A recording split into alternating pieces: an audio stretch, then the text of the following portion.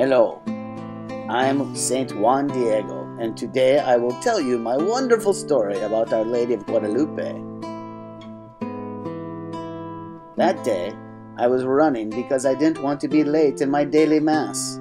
Suddenly, a special light appeared in front of me, and I heard the most beautiful voice calling me by name. Juan Diego, my dear little son, I love you. I am the Virgin Mary, Mother of the true God, who gives life and maintains its existence.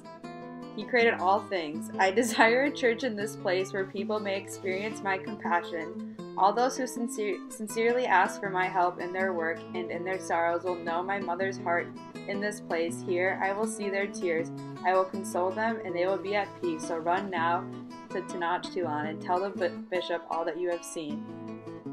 It was the first time I went to Tenochtitlan. I was there some hours waiting for Bishop Juan de Zamarga. Then he received me. Juan Diego, I really do not know you, and I'm sorry, but I do not believe the story you just told me. I will ask you for a sign that can prove the Virgin's apparition. Your Excellency, I will come back and ask our Virgin Mary for a sign for you. I'm so sad. Juan Diego, my little son, do not worry.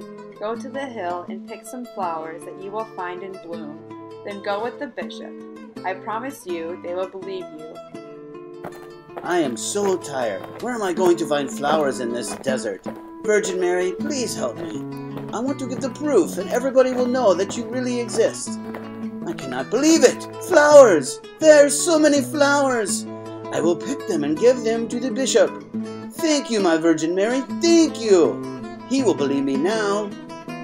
Yay, so many colors! How is it possible? Flowers in the desert! This is a miracle! Your Excellency, this is the signal that our Mother of God is sending to you. Flowers from the desert. We never saw something like that. Do you believe now? Juan Diego. When you opened your mantle, the flowers fell on the ground. But there is an image of our Blessed Virgin, Our Lady of Guadalupe. This is a miracle. I believe.